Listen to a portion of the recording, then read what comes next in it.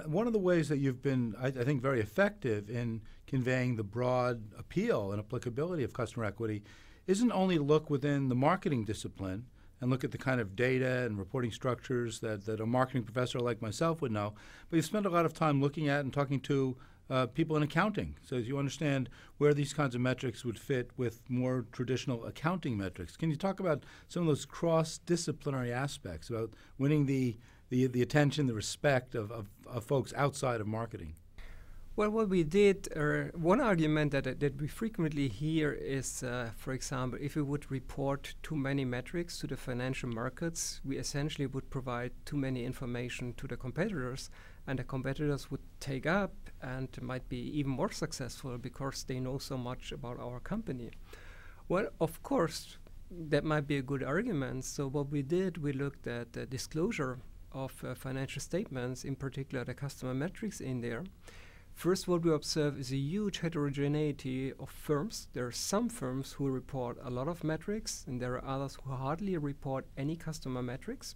So there's a huge difference there, but what we can show is that those who report more metrics are actually outperforming in a sense that their stock prices increase more strongly, and at the same time they provide more information to the analysts, and the analysts themselves, they could come up with much better forecasts about what's going on with that company.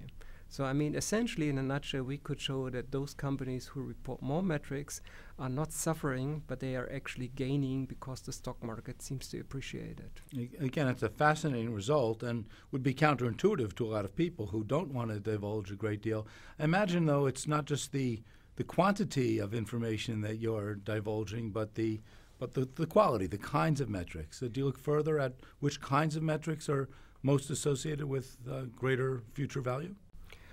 Well, as I mentioned, first of all, I would always recommend to look at retention rates, or depending on the kind of business you're in, you might want to look at inter-purchase rate, which kind of mimics how long it takes the customer to come back. And what I would like to mention, if you report those metrics to others, you also report it internally, and very likely you will force everyone to take more care of those metrics.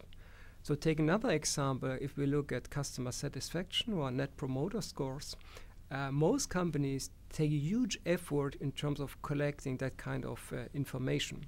Usually it's quite costly. It's a kind of difficult to ask your customers. You always have those situations you pay, and at the same time you can make a decision how good that service was, and you're standing in front of that employee. And I mean, this is a little bit itchy. Essentially, you would like to collect those metrics because they are kind of early warning indicators, meaning if customer satisfaction goes down, very likely your customer is not happy, and obviously the result will be it's less likely that a customer will come back. So you put in a lot of effort collecting those metrics.